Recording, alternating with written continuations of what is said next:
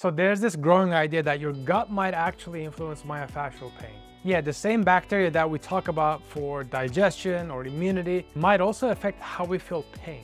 The research isn't super direct yet for myofascial pain. Most of it comes from studies on fibromyalgia or chronic widespread pain, but those conditions overlap a lot. You have central sensitization, inflammation, nervous system hypersensitivity, all across the board. What's interesting is how the gut talks to the brain, the gut-brain axis.